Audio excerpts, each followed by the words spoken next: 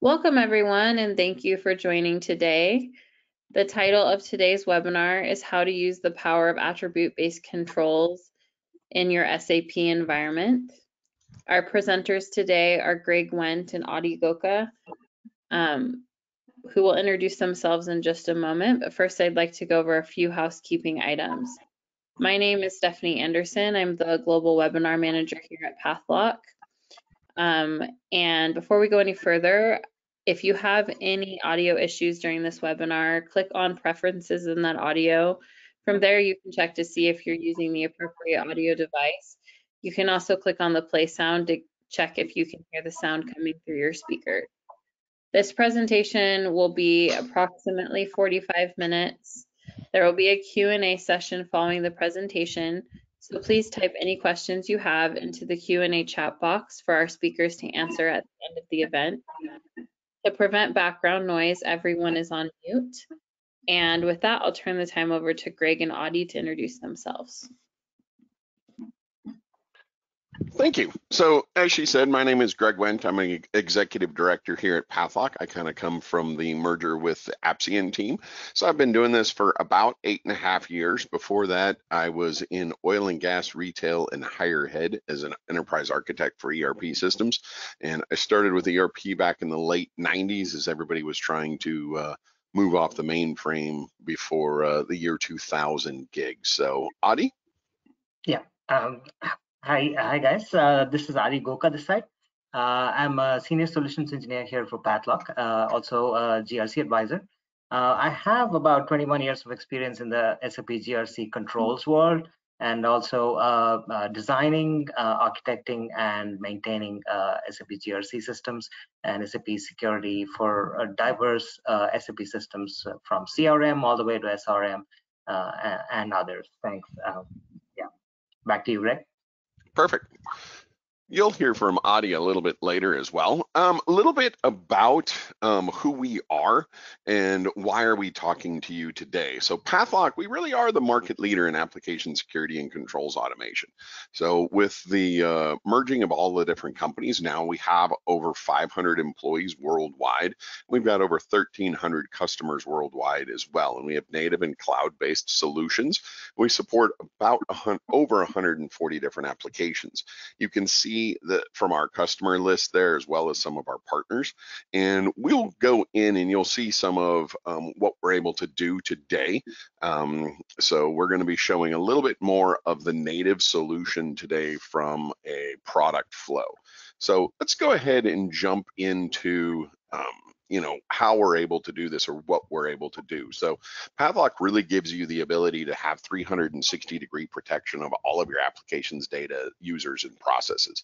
We do this multiple different ways, but really it starts with your applications, because we're able to connect into, through those 140 different connectors, we're able to connect into multiple different application sets, whether it's ERP, whether it's in the cloud or on-prem, whether it's a legacy system. So let's say you have a specific system that's old and, it's required for certain access or for integrating with different applications or just communicating on your network, for example, and then also your ERP system. So we can have real-time connections into all of those different application sets.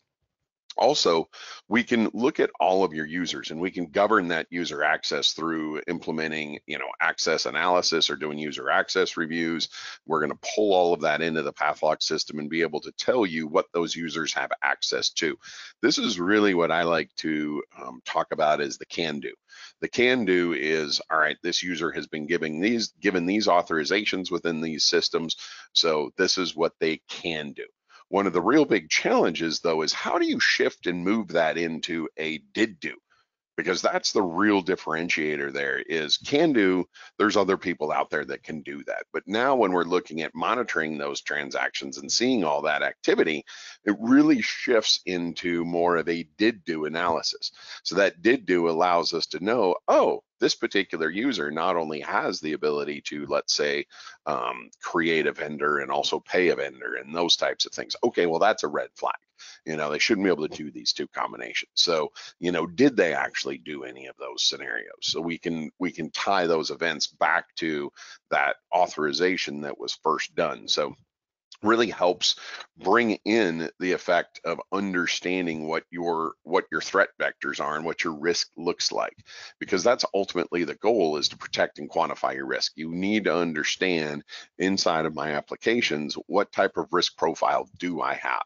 Am I able to do any threat detection, any sort of security and testing?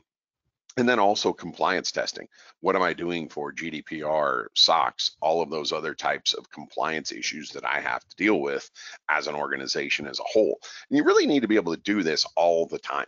So, somebody could be looking at this data quarterly, monthly, annually, or in an ad hoc perspective. But, really, if you're not collecting it and comparing it and looking at it all the time, you're not going to be able to give that answer to the end user all of the time. So through that 360-degree protection, it really allows us to be able to do that.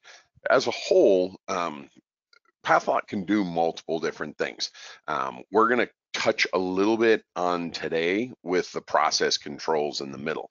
So when you look at access governance, that's really your GRC. It's your role design, redesign. You guys can read through all of the different boxes and buckets if you want to, but it's really about compliant provisioning and handling all of those processes for you and making sure that we're doing separation of duties and risk analysis. Those user access reviews and certifications, a lot of organizations now might be even bringing those into monthly. Some have done it at a more of a quarterly type pace, depending upon the user group that they're actually looking at. Been talking to a few organizations here lately that are really pushing those high privileged users into monthly certifications, which is a lot. That's 12 times a year that you're going to have to be doing these things. And then also what happens with privileged or temporary access management. So when we get into those process controls, really that's where we get the transaction monitoring to understand what those users are doing. Also data masking. So inside of your SAP system, we can target, we can use attribute-based access controls to mask data depending upon what's important, where that user is accessing the system from. It's really where a real power of those attribute-based access controls comes in. And that also does affect how you're going to control enforcement and transaction blocking. And with that, we'll talk a little bit more about that today as well. And the dynamic authorizations to be able to, here's my security roles and my authorizations that I have as a normal user, but through that attribute-based layer, I can then apply and really come into effect whether somebody should or shouldn't work with that particular, either the data or maybe the transaction as a whole, based upon what those attributes are telling us, how that user is accessing the system. And then single sign-on and multi-factor authentication. When we get into cybersecurity management, this is a whole nother layer specific to your SAP system. So we can do vulnerability management. We can do code scanning and come in and look at that. We can also do continuous control monitoring and detection and response. What are we going to do when we find these types of scenarios? And then obviously we've got logging and integration with, SIM, security information and event management systems as well. So as a holistic approach, these are all of the different things we can bring to bear on your SAP solution. So when we talk about what we're going to address today, how to enhance and extend the SAP role-based access controls. So from an agenda perspective, why can't an SAP role really do it all? Why do we need to look at attributes? Why do we need additional controls? How can we enhance and extend the roles cost effectively? And then we're also going to see a demo today. So, and then a summary and any Q&A. So if you do have any questions during the session today, just use the GoToWebinar control panel. It's normally on the right-hand side of your screen. Just submit a question there and I'll make sure that either myself or Adi gets you the answer to that question as well. If there's something that you don't want to ask, you can always email us at info@pathlock.com as well.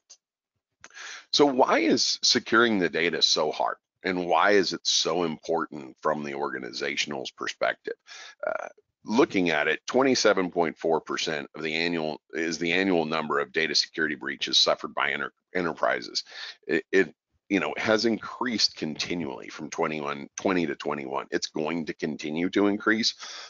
There's lots of moving pieces inside of all of these different organizations. You've got very diverse architectures on-prem, in the cloud, employees at home, on the road, all throughout the globe. It makes it a challenge to secure your environment. It's difficult from an organizational perspective, even to differentiate what is considered within your network and out of your network, to really understand all of the bits and pieces and everything that's flowing between all of those places. And now all of a sudden, when you talk about some of the compliance that's required, GDPR or security, incident response, any of those types of scenarios, you can see the costs are increasing with that as well. $10,000 is the average cost of compliance per employee. Why is it that? E&Y reported that GDPR compliance alone averages 156 million per company in the Fortune 500. That's expensive, but it's important. It's important to understand what's happening to your data, who's touching your data, who's accessing it, what are they doing with that data, and it's interesting because I was working on my MBA, and in Europe when SOX was being implemented in the early 2000s, for example, and it was really unique to go over and spend quite a bit of time with some organizations while that was going on. One of the things that I've taken away from that probably that I find most interesting, trying to figure out how to phrase that, but to find it most interesting is the fact of, if you look at how long it took somebody to be prosecuted or found guilty, look at the differences between SOX and GDPR, for example. GDPR was very quick. There's already been lots of fines issued on GDPR. Sarbanes took a long time before somebody actually went to prison for it, a long time. So two very dynamic and different laws and compliance issues. And really there's a lot of states, a lot of governments, a lot of countries that are now implementing the same type of scenario as GDPR. Might be GDPR light, could be GDPR plus a few other options, so lots of different countries are doing the exact same thing to try to protect the information of the people who live there. And really it boils down to 78% of the companies surveyed believe these figures will continue to increase. I don't know how they won't, in all honesty. There is nothing that points that these are going to go down. And why is that important for your SAP system? Because your SAP system has data everywhere. They're designed to make your organization more efficient and effective at what they do. And they're also designed to share information between all of the different processes and business transactions so that you can work very efficiently as an organization because of that consistency of how that data looks, is shared, and moves around the organization. So all of this data is in one big, large system. So you've got lots of sensitive information, lots of financial information, critical business processes all tied into one place, and hundreds of transactions and thousands of fields. So all of that is contained in one particular place, and everybody wants access to it. You've got all of your secret sauce in one particular area. So why is that a challenge for something like role-based access control? So when we look at roles, they're a foundation for managing the information security. They can be a challenge to administer and a burden for maintenance. There's some organizations that I've talked to that literally have tens of thousands of roles. How do you even know what to do with tens of thousands of roles? I talked to somebody the other day that actually said they just create a new role for everybody that needs access to the system. Eek! That's scary. That you're going to proliferate roles at a pace that's crazy. So how do you get it down to understanding this is what a role should consist of? It needs to be concise, it needs to be clean, and it needs to be very bulletproof. And that's where, if you've got the discipline to go through that, roles can excel. They excel at SOD reporting, data changed and theft potential, because the roles are going to control what that user has access to. They're also organic to the platform, so they're going to be designed in.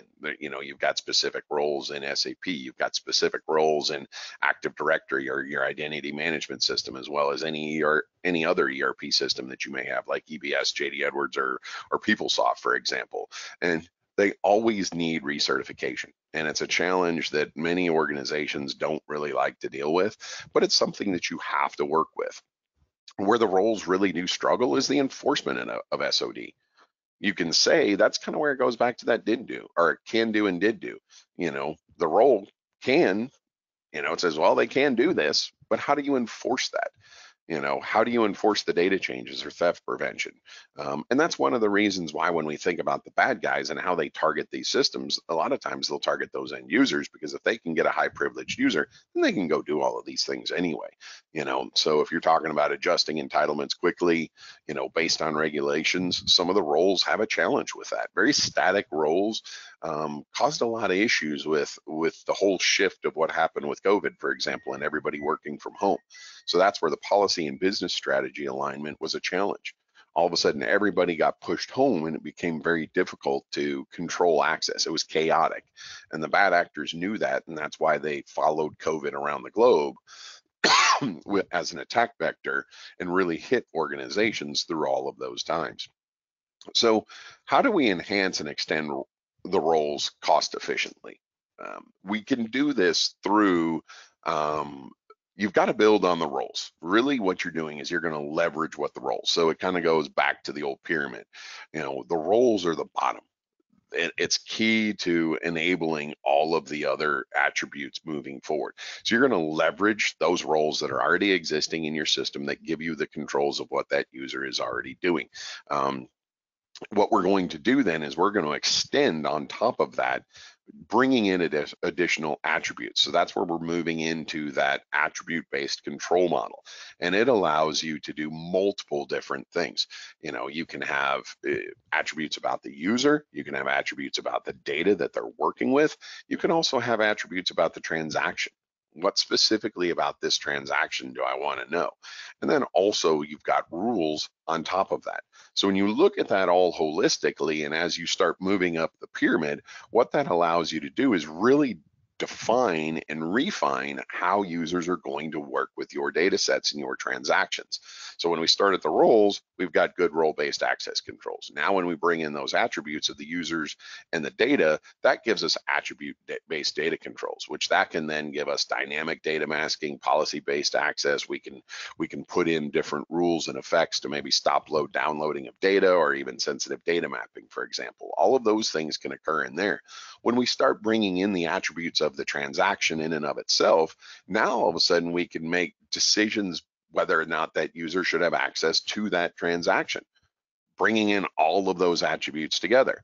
So it allows us to know, oh, let's block it. Oh, let's allow them. We're going to monitor this particular transaction at that point. So, and then when you build your rules up at the top, this is really where you align your business rules and your policies. And it gives you the control at the higher level to understand, this is what my business policy is. Maybe my business policy is you can't download data, or you can't do this when you're accessing in certain ways. All right, well, now we can have rules and we can have policies that will actually really affect that in my SAP system, allowing me to align my business policies and procedures and actually really effectively implement those within my system. 3 key requirements to efficiently extend role-based access controls. One is it's got to be easy to maintain and configure. It's just a must. And there's also got to be a one-to-many enforcement of how we're going to be able to do this, and really dynamic protection. That's really where you're going to come in and see it's really all about those attributes, because, and it's aligned with the authorization checks that are already there. So all of those things are going to build together, and it's going to allow you to really have an efficient system to protect your SAP system. So when we talk about system-wide enforcement, what do we mean there? One is it's really easy to do because it's a centralized policy. So you can have that one-to-many on a single rule set. So it is enforceable in both tables and the SAP queries, for example, as well. So when you're talking about attribute-based access controls, it really allows you to be able to enforce all of these policies across a complex landscape. It allows you to really develop something that's going to help protect your system, because you can use the broadest array or logic and attributes to really understand how people are accessing your system, what they're doing inside of your system, and it allows you to easily adapt to change without reconfiguration. So, going back to the COVID example of everybody moving, to home, for example, that would have been very easy. from a security perspective when you're using an attribute-based access control system. Why? Because it's going to take in more context to understand what those users are doing inside your system. And that's really where that dynamic protection comes from, because it's taking policy-based and combining those attributes of the attribute-based access control and business rules all together. So it brings your security into real world. So all of the context and all of the scenarios that you're going to come up with can really be defined and built around, because it allows you to really compare and bring in all of those different pieces of information to decide how I want my user to work with my transaction set. So in the scenario of access, for example, how are they coming in? Where are they coming in from? What time of day are they coming in from? Data attributes, what data are they working with? Is this private data? Is it financial data? The user attributes, what type of user are they? That does that affect how they access the system? So that's where it really boils down. Having a dynamic system, now all of a sudden you can have a policy that says, hey, mask all the PII of users in the UK. Why? Because of GDPR. Great. Okay, cool. We can do that. Becomes really difficult to do that without having all of the attributes to understand, all right, here's the user, but what data are they working with? Maybe they're working with data from outside of the UK. Does that need to be masked? All of those things need to be understood and put together to really build and go back to that pyramid of understanding how does this affect my system. So, and then also a native integration. So as I was talking about earlier, this is going to be one of our native solutions because it does touch inside of the SAP solution. So we have a plugin that sits within your SAP system, and it's got a rules engine. So as the user is going to make a request and go back to the devices, all of these things are going to be plugged in. The nice part about it is you can do all of this without having to implement additional customizations to your SAP system. And when you're talking about how it does the controls, it really is doing it at the UI layer. So it's making that decision to either mask data, protect a transaction, not allowing the user to access that transaction, all at the UI layer. So we're not changing things under the scenes or behind the scenes. So when you're talking about updating maintenance from SAP, all of those types of things, it becomes much easier. It's far more streamlined because it is enforcing the policy in line. So there's no additional network hops, there's not a proxy server, and that does, there's no impact on security from that perspective as well. And this is a SAP certified solution, which means that it has gone through the validation, and with that means that it actually does meet performance requirements that are set around that to have that certified solution. Let's talk real quickly about a couple of different use cases, and then I'm going to hand over to Adi, and he can go through and really show us some demo information, going through some of these scenarios. So when we're talking about a specific T code, let's say PA20, where we're just going to display all of the HR master data, there's a lot of sensitive information and a lot of data within this transaction as a whole. When I look at an attribute-based model and how does this affect what I can do with that transaction as a whole, I've got multiple different pieces of information that I can bring to bear on whether or not that user should be able to work with all of the data, part of the data, or none of the data, or really not the transaction as a whole. So when they're in the office, an area that you trust the most, why? Because it's probably a corporate resource on your network, you should trust that person, so at that particular point, they can have access to all of the data. When we're looking at the remote access users, so all of a sudden now something has changed to where that user is remote. Maybe they're in a remote office, could be a remote at home, it could be anything like that. How do we want the data to represent now? Do we want them to see everything? Do we want them to protect it?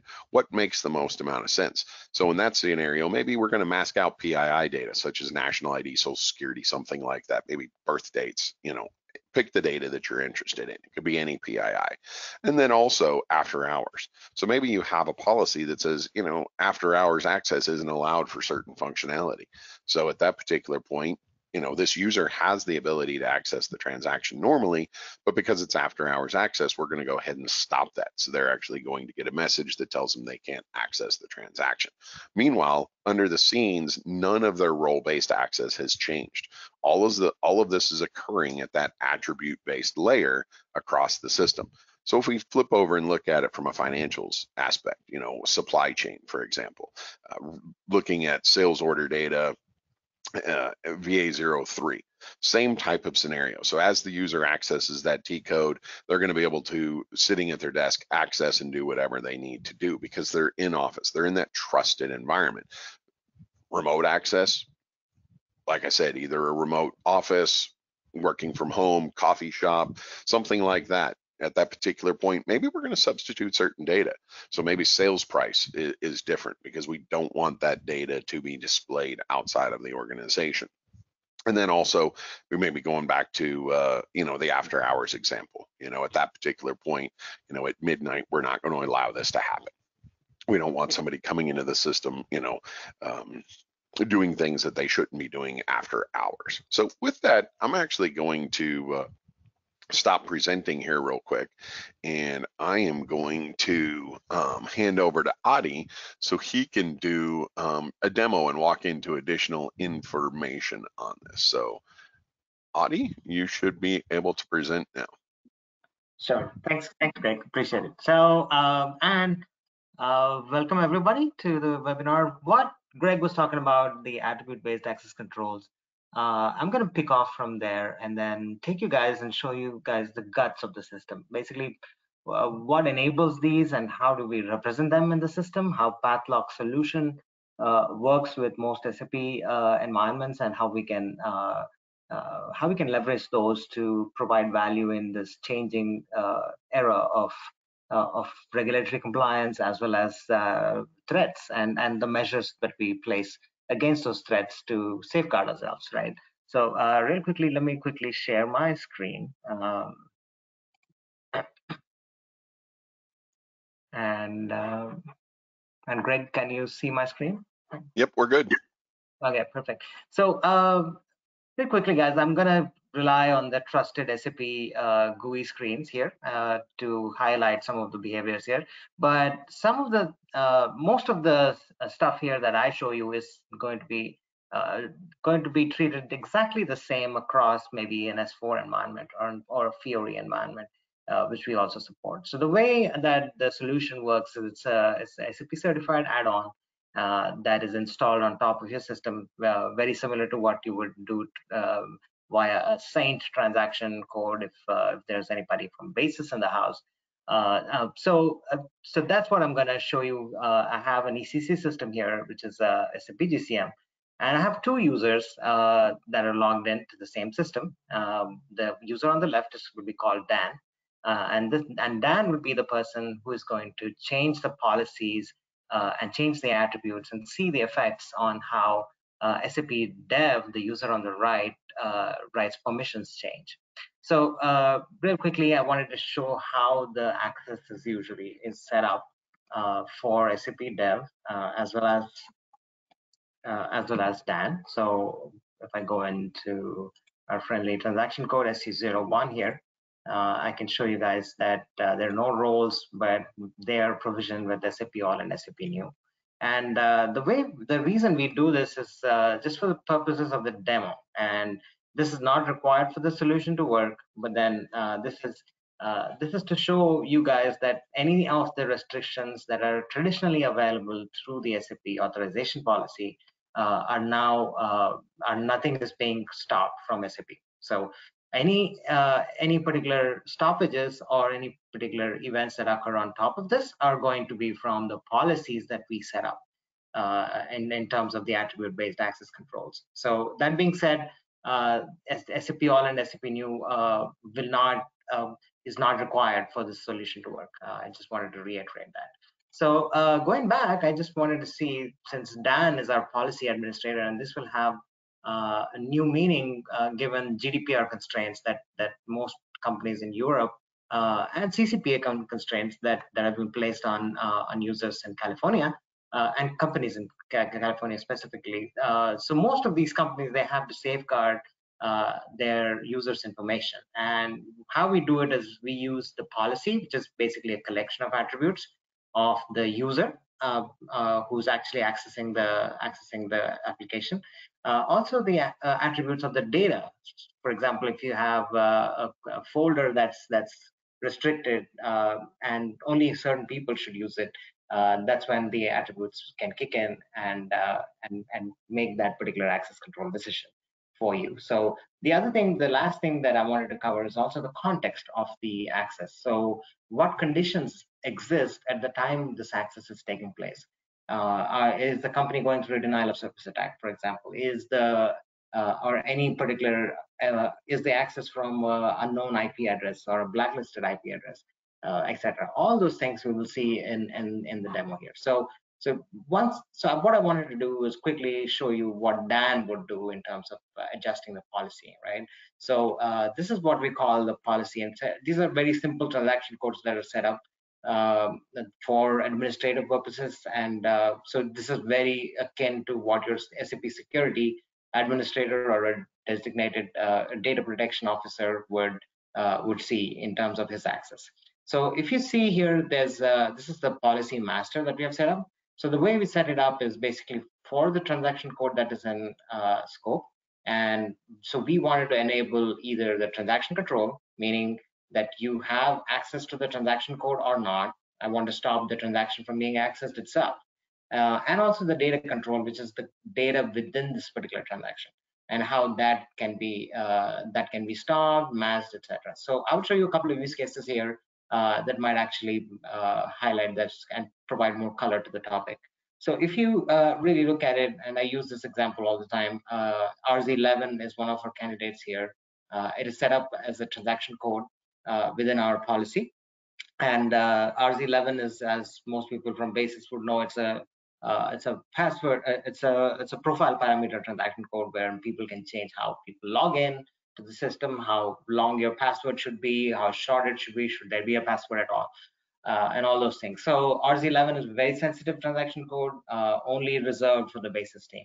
So what happens if SAP dev, the user on the right, goes into the particular transaction code and attempts to get into it? Because as you already saw, that SAP dev, the user on the right, is provisioned with SAP all and SAP new. So when he tries to go into RZ11 through this policy, I can actually stop that particular access because that access is not authorized according to my transaction control policy set up here.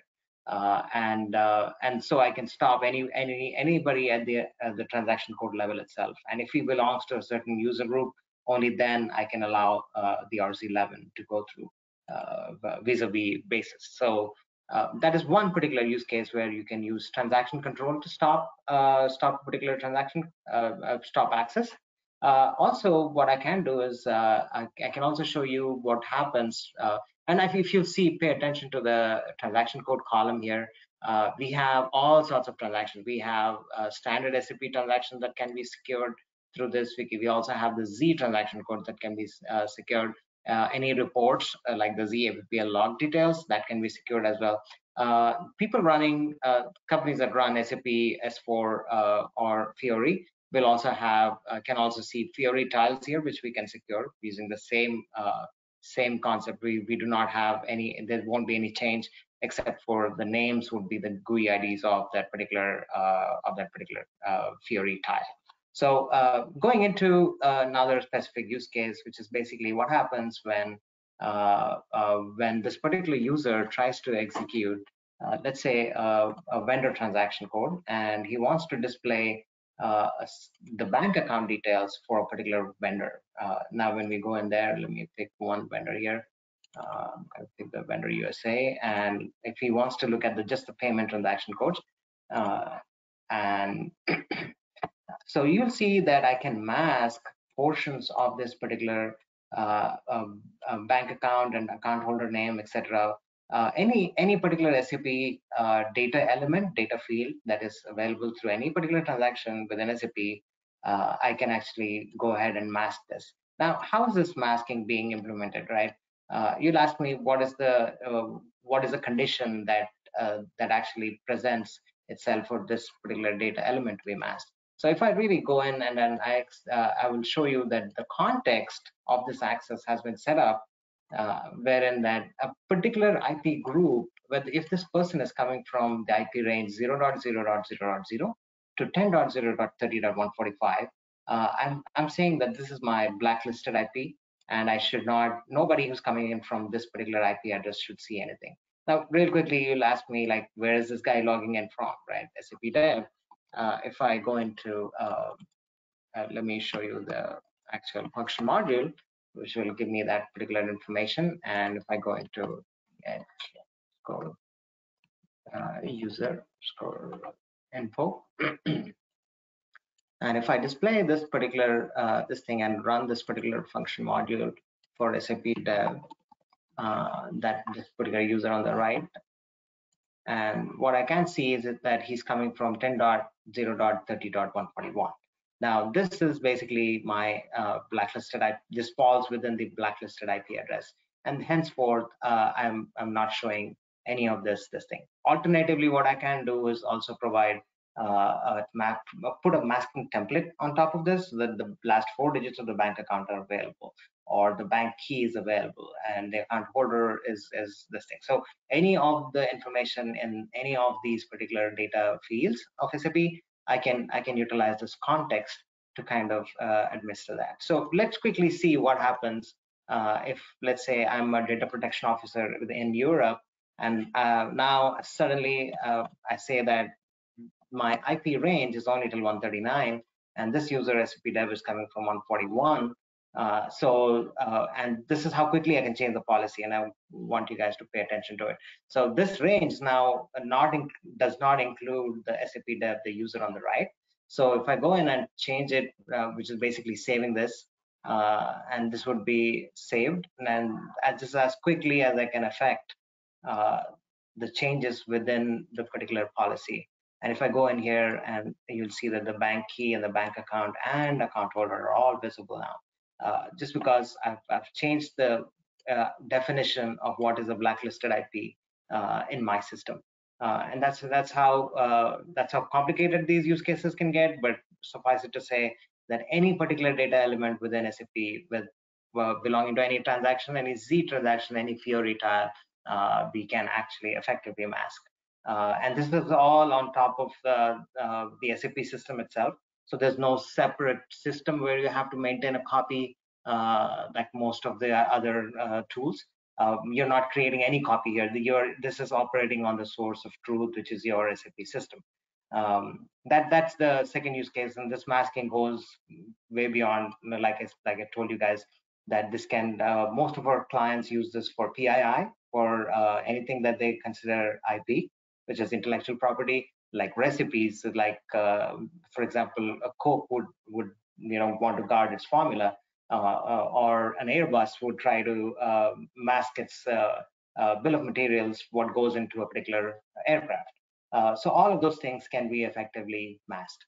So now you'll ask me, okay, this is all fine, but what happens if the user tries to access data within SAP from like most common data browser transaction codes, right? So what happens if, let's say, SAP Dev here goes into, let's say, S11, and then he's trying to, let's say he's just been fired, and then he wants to get all the purchase order header information from the company before he leaves. So he goes back to his desk, and then he's like, okay, fine, now let me get into the technical settings, and then I'm going to drop this table and then take the table away.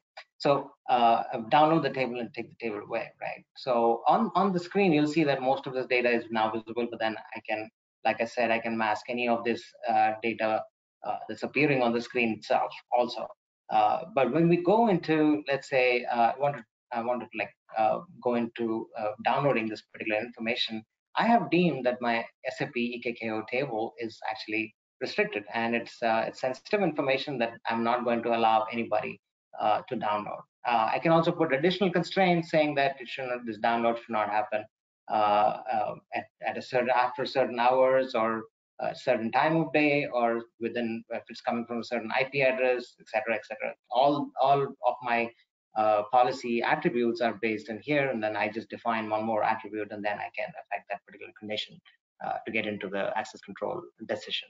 So this is how I can protect my sensitive data.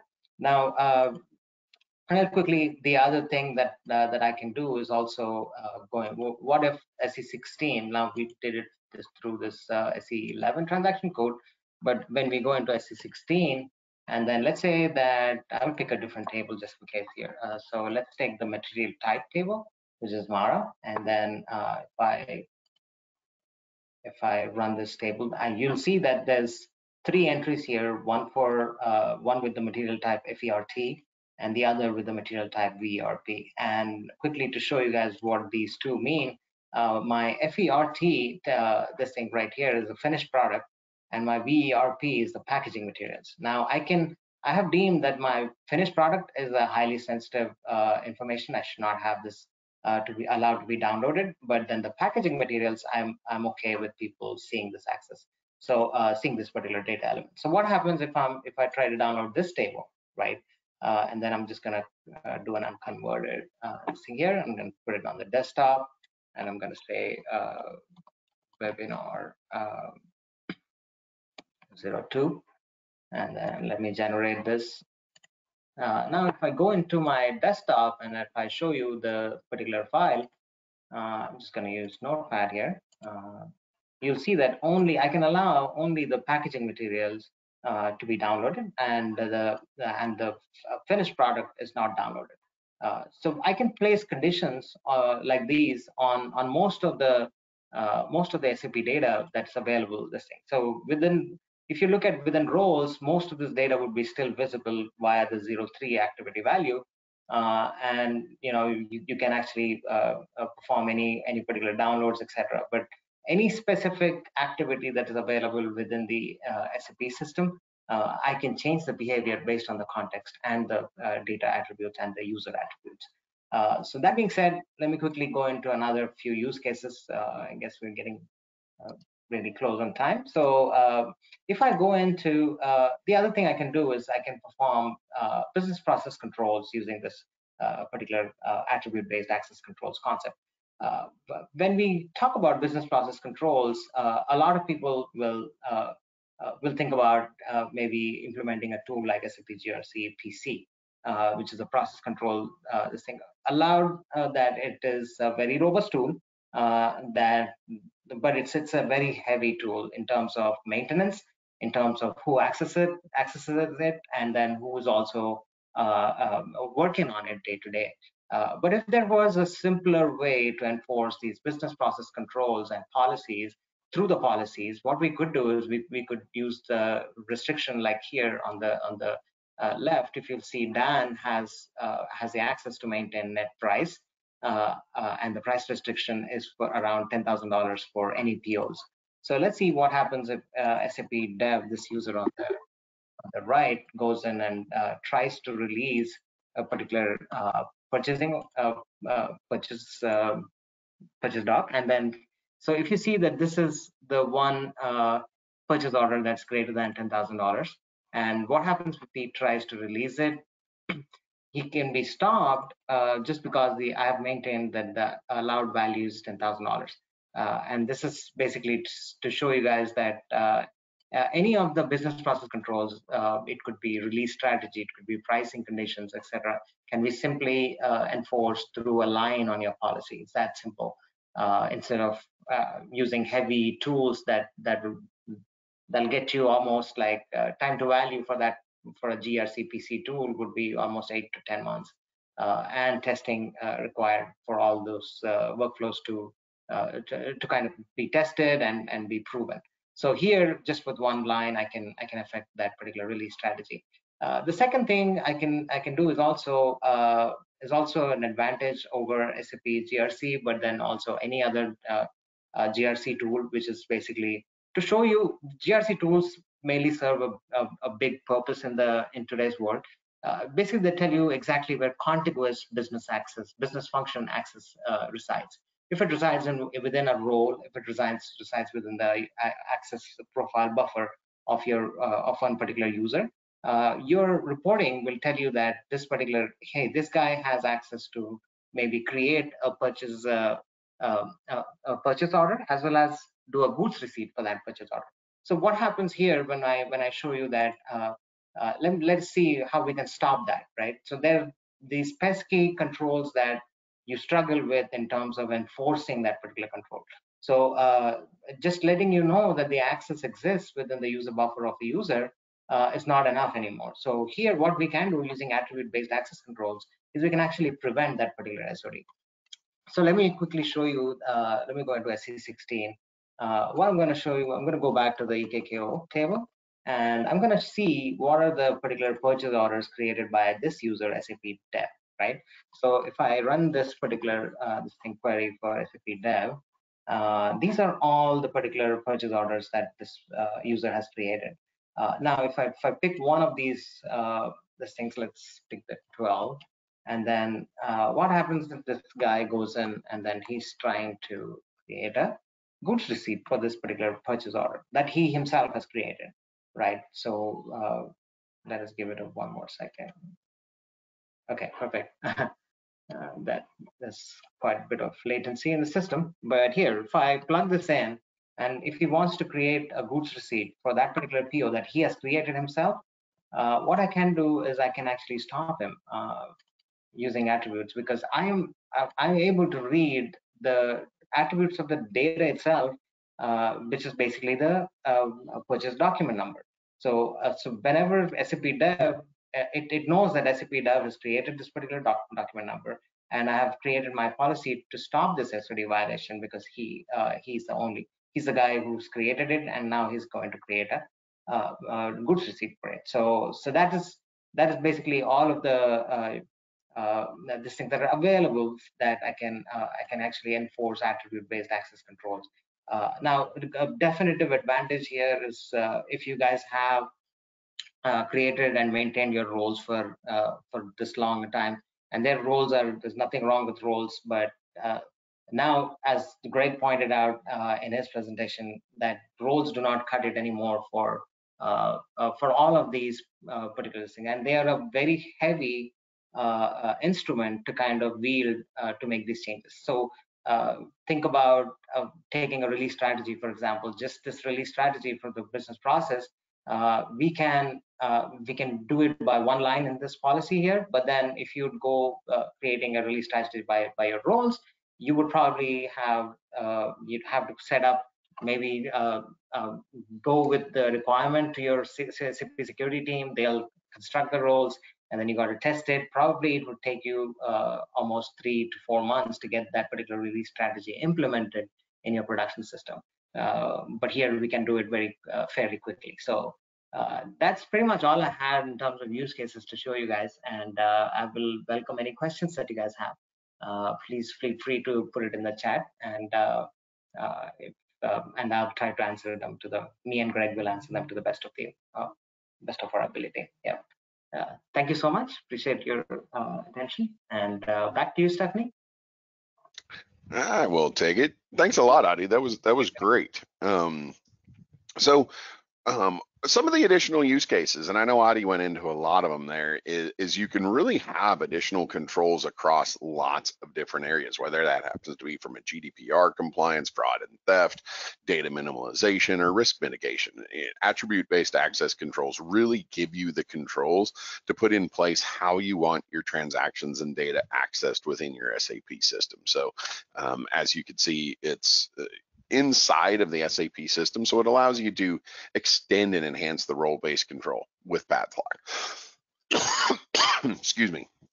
So we do multiple different things, as you can see, and there's really a lot of advantages to why and what you're able to do with the Pathlock tool to help protect that data set. So by enhancing and extending the role-based access controls, you can really better meet the compliance requirements that are out there, whether it's Sarbanes, whether it's for defense organizations, whether it's data compliance, GDPR, PII, and you can reduce the cost of those audits and compliance as well, because you can also show what you were doing, which is going to cut down. If you think about it from a GDPR perspective, who's accessed certain information? Well, if I'm masking or protecting that data, now I don't have to worry about it. I don't have to know every bit and piece of how somebody accessed that data, because a lot of times it could have been masked out and they're not looking at that data anyway.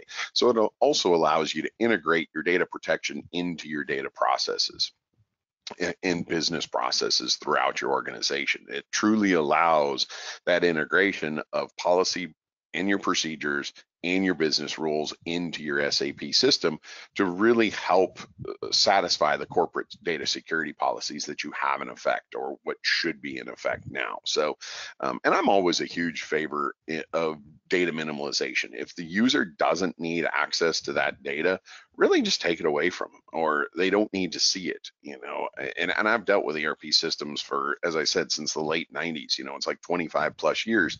And it's always one of those things you could get a lot of kickback on. Well, I need to be able to see that. Why? What do you need that for? You don't need to see an employee's social security number all the time, or national ID. You know, it doesn't help you work with the record. You know, often not, that data is not required for the transaction that you're working with anyway. So, you know, minimizing the data that they're going to be working with really cuts down on your risk as well.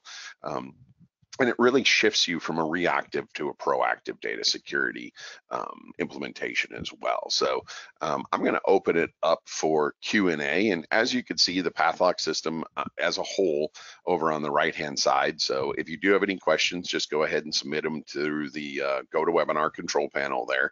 But the whole Pathlock system, we talked specifically about a few of them here today. You can see that it is larger than what we just covered off on today. So Pathlock really brings to bear a very large solution for your SAP system. So with that, I'll leave the questions open for a little bit, but I'm going to throw it back to Stephanie so she can talk about some further announcements coming up. Thank you, Greg, and thank you, Adi, for your presentation. Yeah, we have a few announcements. Our first announcement is we have an event coming up called the Pathlock Virtual Innovation Series. That's going to be December 5th through the 8th. We would love you all to register and join. We have a bunch of partners, a bunch of other companies that are joining us to do presentations on everything from SAP to PeopleSoft to Oracle. We have topics all over the board. So this would be a great opportunity for you to join and to listen in on upcoming things in those areas. We also have a webinar coming up next week called Enhanced SAP Activity Tracking, Why It Matters. And that will be Thursday, November 10th at 10 a.m. Central Daylight Time. And if you would like to either register for that webinar or the innovation series, I encourage you to either join our email list, or you can reach out to us at events@pathlock.com, or you can go on social media and we post the registration links to all of this on our LinkedIn Pathlock page and our user group page. So there's a few places you can go. And with that, do we have any questions? I don't see any questions for today, so I'll just wrap it up and say thank you all for coming, and we hope to see you at future webinar events.